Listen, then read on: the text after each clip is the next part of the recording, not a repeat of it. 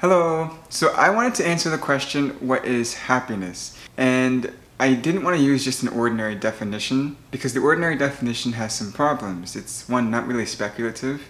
Like when I want an answer to this question, I want something deep, something long. Like think of Ralph Waldo Emerson when he answers the question on self-reliance. It's like 15-20 page essay. It's a lot more complex. Also, the definition of happiness is a bit circular, or it could be circular because it simply says that it's a subjective state of well-being, and a subjective state of well-being could also be circular, because it could just be happiness. So the definition isn't like really sufficient to answer this question.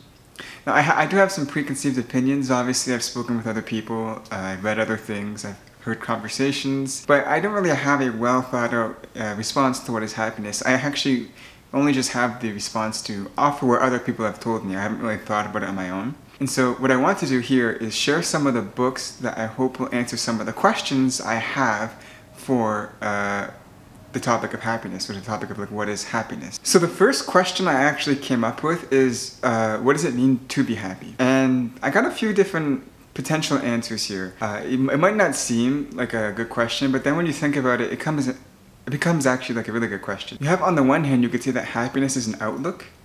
You could think of a Stoic or like a Buddhist monk. They would be the kinds of people who would say that happiness is an outlook on life. Accepting that life is struggle can make a happier life for you because you have the right expectations. Buddhists would say that you gotta fix your expectations to be happy. Versus is happiness just simply an emotion? I think those are not necessarily mutually exclusive from one another, but they could be exclusive depending on the worldview that someone has to offer. The same thing can hold true for not just a worldview, but also a lack of something versus the presence of something. So is happiness the lack of having problems, or is happiness the presence of what you want? It's another good question when you think about what it means to be happy, and I'm hoping I can find some books that will answer those questions. Here is another good question that is a bit more neuroscience, philosophy of mind, psychology oriented. Is happiness mutually exclusive to other states of emotion? The best one I came up with off the top of my head was happiness and anger. Are these mutually exclusive, or can you be happy and angry? Some people say joy and sorrow are mutually exclusive. Obviously happiness and sadness. Another one is, are joy and happiness mutually exclusive as well? That's something I wanted to have answered. I think Finding Spinoza and Search for Spinoza. Antonio Damasio's book, I forget his actual title. I think that book would be a good book for trying to determine if happiness is a mutually exclusive emotional state to other emotional states. Do you have any book suggestions on that? I'm actually a bit in the dark on that because I don't know where else to look besides Antonio Damasio. Totally up for suggestions on that. Another one I had in mind was like the behavior of happiness. So I wanted to know, for example, is happiness like a light switch? Can it be turned on and off? I know endocrinology, or behavioral endocrinology, has a lot to say about human emotions, and they tend to take the stance that things are modulatory, that they're kind of always present, but they modulate heavily. I think Sapolsky's Behave and his book, the one with the super mouse on it, Troubles with Testosterone and Other Essays, I think it's called, was a big proponent of this. Another one is happiness gradient. Is it basically, do you go from being happy to sad, or is there in between emotional states? That's another question I have in mind. So basically, can you become minutely less happy to the point where you're sad? I would like to know the answer to that. And I do want to know if someone has the actual worldview. I'd love to see this worldview fleshed out, that like happiness is a law of nature in the same way that gravity is, meaning it's always present, but that other laws are impinging upon it, making it weaker, stronger, basically varying it in intensity. That's something I think that could be made the case for, but I hadn't owned any books like that. I would love to find some books like that. It sounds like a super interesting idea. Now, some other questions that I do have are like, what is the impact of happiness on your life? I would love to see a study, like maybe experimental psychology or even sociology or something like this. What happens to people who become happy and then you follow them for 10 years, and versus people who just don't become happy or don't believe in the notion of happiness? I would love to see some comparisons, like what are the empirical consequences of being happy. On top of that, I would like to see happiness by like sociological factors. Are spiritual people more happy? Are non-spiritual people more happy? Because those things will help you answer the question, right? If people who practice spirituality are happier than people who don't practice spirituality, the very obvious conclusion, which could be wrong, is that spirituality leads to happiness, right? Or the same thing can be said for people who are working versus not working. I want to find a good book on the sociology of happiness. Not just the economics or the psychology, but also the sociology. That would be very, very interesting to find. Yeah, so overall, those are kind of the questions I have, right? Like, what are the mental conditions of happiness, right? What are the mental conditions involved in happiness? What are the physical conditions involved with happiness? Is there a mix between those two, right?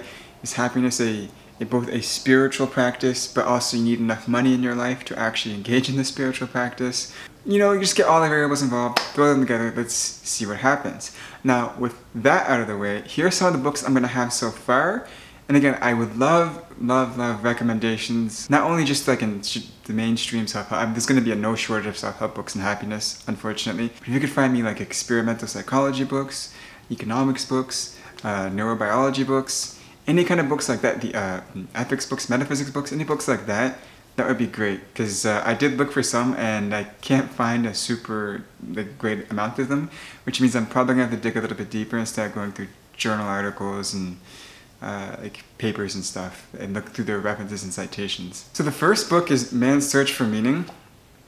I wasn't going to put this on this list, but somebody said that it's a book about happiness.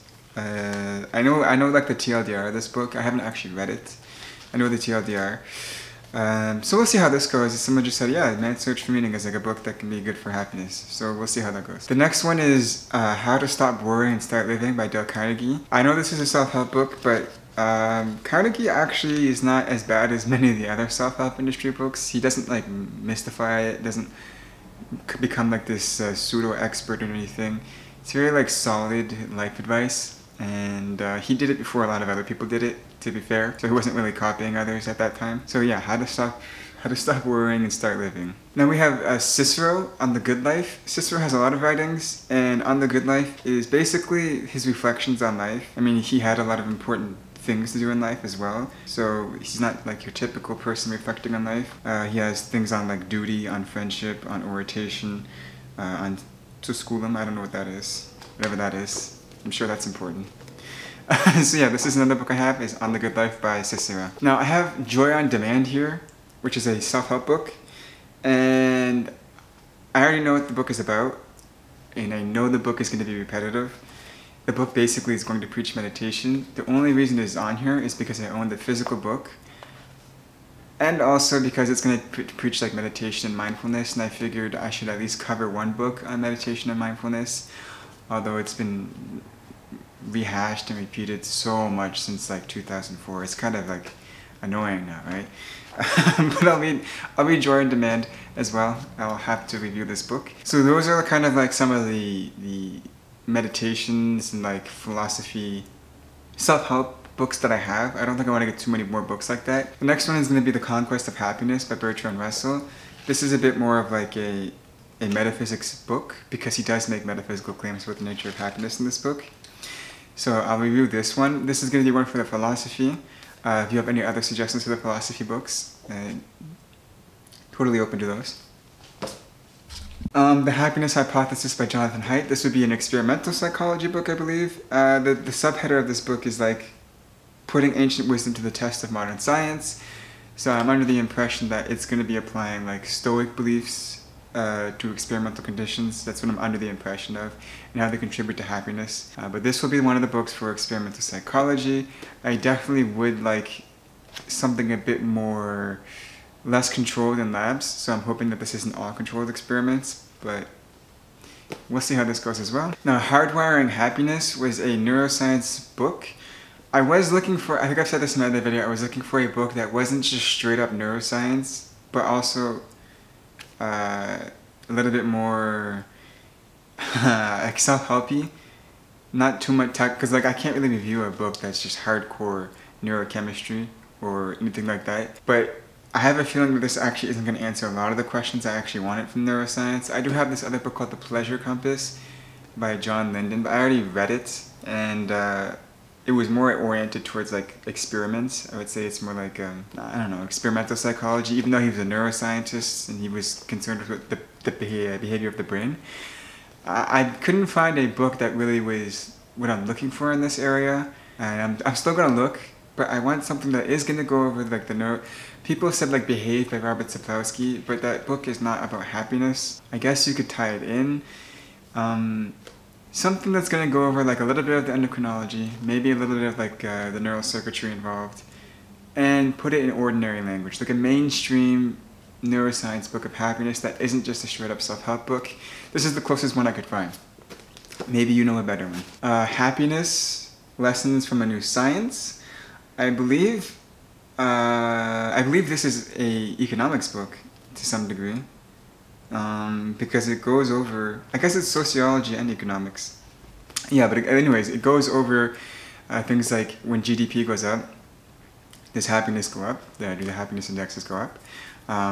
When your neighbor gets wealthier, do you get happier? When you get wealthier in comparison to your neighbor, do you get happier? Things like this, kind of like an economics book, but also sociology. He has another book called The Ethics of Happiness. I will probably buy that as well and review it, if this book is good. If this book is good, then I'll get a second one, because I actually don't have a book on the ethics of happiness. So we'll see how this one goes. Now, there's this one as well, The Art of Happiness, a Handbook for Living. Just simply because it's ideas from the Dalai Lama, I figured I would read something about it. I know nothing about the book though. So those are the books I have so far. I do have other books, but they're like maybe not directly about happiness, and so I'm not going to add them. I will get the Oxford Handbook of Positive Psychology, and people have mentioned Stumbling Upon Happiness, the Happiness Equation. I will look into those as well, but I have a suspicion they're going to be a bit too close to the happiness hypothesis in their content, or something like that. If you have any of the good must-read books that I'm missing on this topic, because I want to do like 20-30 books. I'm going to write like a chapter in one of my books on happiness. If you have any suggestions, let me know. I'll look into them. But with that being said, bye-bye.